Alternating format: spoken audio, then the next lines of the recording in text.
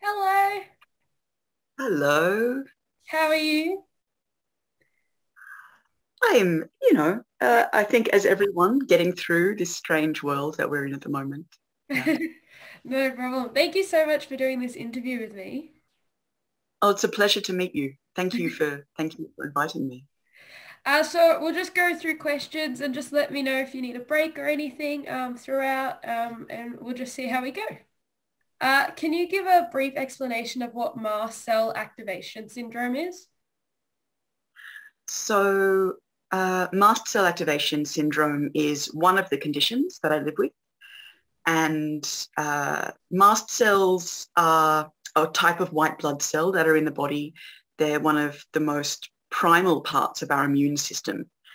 And they're called in to respond to things like uh, bacteria, viruses, parasites, venom, tissue trauma, but they're also what's implicated in allergic response. And so in someone who has, for example, an IgE-mediated allergy, then the mast cells are called in, they degranulate, which means they kind of explode with hundreds of different chemicals that cause all of these inflammatory symptoms within the body. Now, in mast cell diseases, which there's a whole range of them, um, there's a dysfunction of the mast cells. So in some of them, you might have too many mast cells. In some of them, you might have mast cells of a normal number, but they're just really hyperactive and they will respond to almost anything. And I have a kind of severe variant of mast cell activation syndrome, which is a little bit partway between mast cell activation syndrome and monoclonal mast cell activation syndrome, where I have both too many mast cells and they're hyper reactive. So that means that my body kind of has a really intense immunologic response to thousands and thousands of triggers, which we would normally not think of as problematic for our existence. But for me, my body can have a very severe allergic response, including anaphylaxis to all sorts of things like food, the odor of food, heat, vibration, sunlight, smoke. But also for me and for a lot of mast cell disease patients, many of these triggers localize around things like chemicals and things that are petrochemically derived. And also things like plastics and synthetic textiles, all of these things that we've built into our modern world that are made of these materials. And so it's almost like being allergic to our modern environments. What is the most important thing for people to know about your condition? There's a wonderful mast cell disease researcher. Well, she's a patient advocate and scientist, and she has a talk that's called "Yes, You Can Be Allergic to That." And that I think is the thing I would put out there, that, yeah, it sounds really strange, but when people have this type of disease, and it can range in severity from very mild to the sorts of people like me who have to live in controlled environments. Um, but yeah, something can be a trigger. And even if it's in a minute amount as well. Wow. So you mentioned how the mast cell activation syndrome could restrict your day-to-day functioning in life. What does having this syndrome mean for your day-to-day life? When I was younger, because I've had this syndrome my whole life, it's just gotten worse as I got older. Um, it used to just mean having to avoid certain foods. And then I had to avoid being around certain foods. Um, and then when it got really bad, I had a major escalation event about 6 years ago. And that's when the disease baseline gets worse. And I then actually breathe the normal air outside because of the sorts of triggers that might be in that air. So if the neighbours have hung their laundry out on the line and they use fragrance laundry powder, the particles of that could come in and I could have anaphylaxis. I can't be around people or food or so many textiles, ink, I can't read a book. So I live inside a positive pressure air seal safe room, which is this small room I've been living in for the last 6 years. And it means that the air in here is filtered in a particular way to make it safe for me to breathe. And there's nothing in here that can be harmful to me. So it's very limiting. It's very limiting. I can't use a computer. I can't read a book. I can't use pens or pencils, like very simple things like that. I can't open the window. So it's incredibly, incredibly limiting. And that means to go outside, I have to wear specialist protective equipment, which includes for me elastomeric respirator mask and an oxygen tank. And that I always need to have a lot of care around me, people who can respond to the emergency situations that might come up if I'm in contact with any of these triggers that range from food to fragrances to all of these things. Yeah, definitely. You mentioned the importance of filtering in your air because obviously you can have a reaction. Do you think that the impacts of your syndrome would decrease if you ventured into less polluted areas and more natural environments? They do. And to me, it's a beautiful example of the way the social model of disability plays out in illness. The social model of disability is the understanding that disability is actually, it's relational. It's not something about the body. It's the interaction between a body and a space, whether that space is physical or sensorial or attitudinal or a societal structure that does not support that particular type of body. And so we talk about it's spaces that disable, not bodies. So if I go out into nature, so let's say the middle of a nature reserve or something, I can take my mask off and I can breathe and I feel normal, normal in inverted commas. I'm not having the kind of symptoms that I would be experiencing if I opened the window here in a suburban setting or if I was around the sorts of things other people keep generally in their houses or around the people. Because the disease it's trigger dependent. And it just happens that in nature, it's not that there are no triggers. There are some plants that I can't be around. If we have bushfires and things like that, of course, the smoke is a major, major issue. I have to be careful of sunlight and heat to an extent. But yeah, it feels incredibly freeing to be out in. But the more pristine the nature is, the safer it is for me. The catch-22 there is that even though being out in the middle of the bush is amazing for my mast cells, it's not particularly wheelchair friendly, and I'm a wheelchair user because of one of my other syndromes. So that, that makes it a little bit difficult trying to navigate that kind of space. Yeah, that would be very difficult. I just thought I'd check in to see how you were doing if you're up for a couple more questions. I am. I'm going okay. Thank you. Awesome. No problem. So how do you interact with your friends and family? Like this, online. When I have access to online, I don't always have access to online. But when I do, it is that kind of, slightly long distance kind of thing. And then also looking out my window. I'm very fortunate that I do have, a window that I can see the outdoors from here. And sometimes my little niece and nephew, if pre-pandemic, if they came around to visit, they'd come and stand outside the window and say hi, or in the morning I can look out and I can greet, I guess, the kindred of nature that's around me.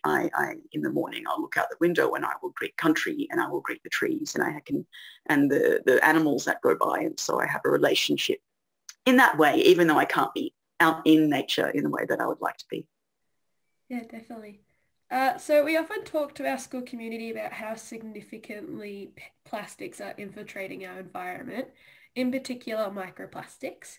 Do you think this type of human pollution has added to your health condition?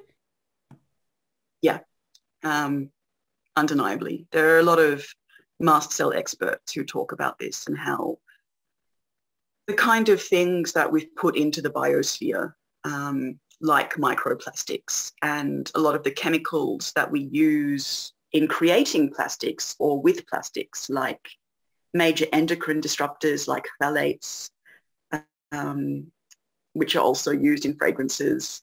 So these kinds of, there's a lot of stuff that's going into the biosphere. And then, of course, we're part of the biosphere that's going into us. And the immune system is having what it appears to be like a very major response to these things at two levels. One is that experts are noticing that these kinds of substances that are going into our bodies have an effect at an epigenetic level, and it's upregulating the genes that drive these sorts of conditions. And so that's why we're seeing a greater incidence of atopic diseases, different sorts of allergic diseases, different sorts of immunologic and autoimmune diseases in response to this. But these substances with mast cell disease, they are also triggers for the disease. So not only have they increased the incidence in society, generally in people like myself who have the genes for this, but then when we come into contact with those substances, it makes the disease and the symptoms worse. Yeah, well, thank you. I'm glad you brought insight to that because I think a lot of people don't connect the two, and I think it's important to make that connection. If you had been born 300 years ago at a time before ultra significant human impacts on the environment, do you think your health would be different? Yeah, yeah. Um, we don't know for sure to what extent mast cell disease existed back then. We don't know if it's a kind of natural phenomena that has just become worse and worse through mutation, through contact with these sorts of substances that have come into the world from industrialization. But even if it had only existed, even if it did exist back then, it would have been very mild and it would have been manageable. Yeah, it would have been a very different situation. And so I think with these diseases, you could really classify them as kind of climate crisis mediated or industrial world mediated diseases. Yeah. And yeah, I wonder what it would have been like living in a different time. Yeah, definitely. So skin complaints, things like eczema, breathing problems, etc., all seem to be becoming more common among Earth's human inhabitants. Do you think this is attributed to the way humans have changed the planet? Yeah, these diseases, they have the similar underlying mechanisms. And so when you do have things like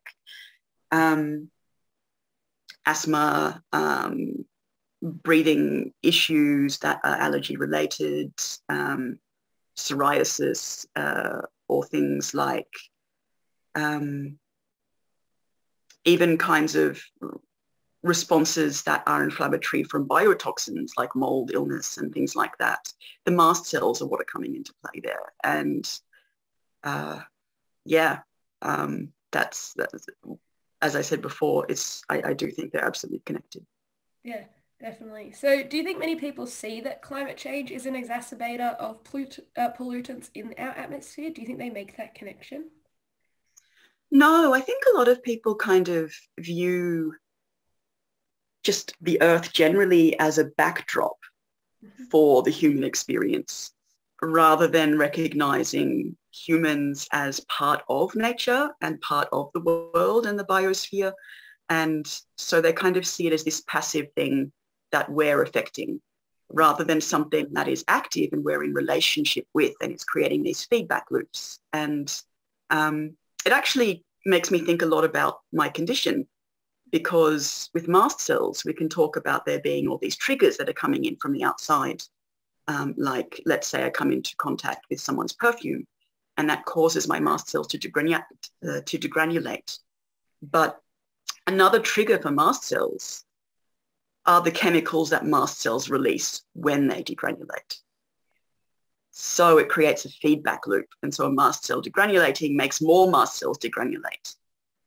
In the same way that, you know, we have these mega bushfire blazes, and that is increasing the amount of air pollution and carbon that is being emitted. So it's, yeah, we have these feedback loops that are happening. Yeah, I really liked the analogy that you used about Earth being a backdrop. I think that's a really good way that people do see the world, and I think that's a problem. So your performance art is obviously important to you, given you persevere with it despite everything. What motivates you to continue?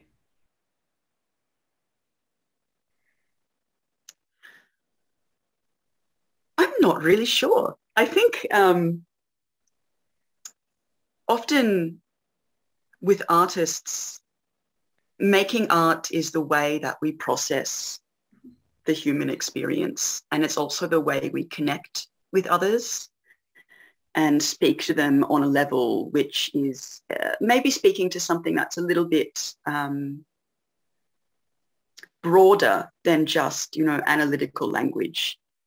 Speaking at a level that's, you know, emotional, maybe it's a little bit spiritual or just kind of human-centered, this connection. And I think I just didn't know how else to process all the experiences that I'm having, or how else to keep connecting with a world that I've been isolated from.